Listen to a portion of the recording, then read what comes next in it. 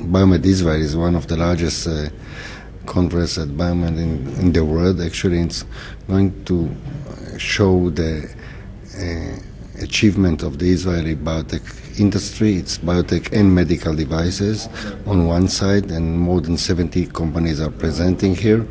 So many investors, large corporate can see them and maybe do some work with them or collaborate with them. On the other hand, we bring top executives from the medical device and biopharma industry actually to tell the audience what are the latest development in this field and what are the future directions and what are the challenges and opportunities. So doctors today have to be much more technologically oriented than they used to? I'm not sure. Doctors have to be aware of new development in this area, either medical device or medication. On the other hand, those that are developing medical devices have to be sure that it's integrated smoothly into the workflow of the physicians. On the other hand, the devices should be developed so it will be easier for the regular physician, not just the early adopter or the expert, to use them.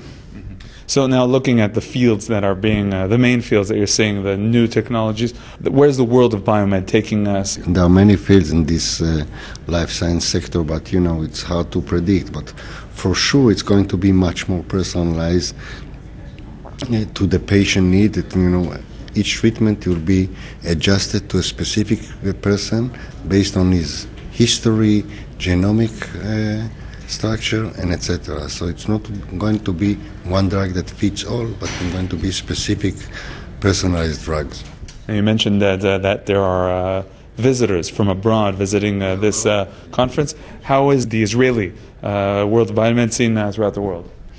The Israeli life science sector is perceived as one of the top technology centers in the world. Many Israeli technologies actually were the first that